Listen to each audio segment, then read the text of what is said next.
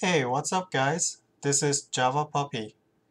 I decided to make beginners tutorials on fundamentals of data structures in Java because I don't think there's very many of them out there.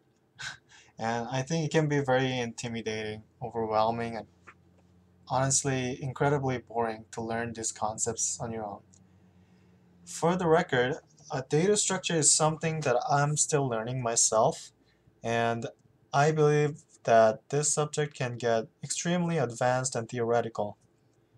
I am not going to go over every detail of each type of data structure, but I am going to touch on what I think are most important and fundamental. Okay, so the reason why we may want to learn these techniques on data structures is because it is going to help us solve very large and complicated problems in very sophisticated ways. So having this knowledge will definitely give us a bigger scope of what we can solve and create. So in the first video, just want to talk about what a data structure is. So what is a data structure? Okay, this word could be a little confusing to some people, but the way I understand it is actually pretty simple. A data structure is just organizing data in ways that allow more efficiency and functionality. In other words, a system that makes our data neat, fast, and easy to use. Let me give you an example. Let's say you want to go to a library to check out a book you want to read. So you go to the library, but what you see is this one giant pile of books stacked on top of each other. So you go and ask the librarian for the book you're looking for, and she just shrugs and goes, "Oh, it's probably somewhere in the pile." Now, that would be a very frustrating experience. I don't think you would want to feel like this when you're building your application. You would want to have some sort of structure, a system that makes sense, right?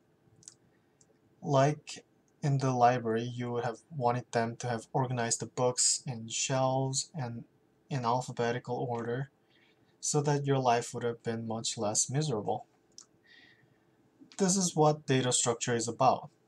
We want to come up with a structure that makes sense in our program so that it is more efficient and accessible for us to use the data, especially as the data increases in size and in complexity.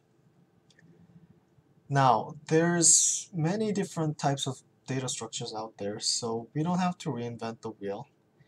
We are going to go over some of the most used data structures like arrays, array lists, linked lists, stacks, queues, trees, etc.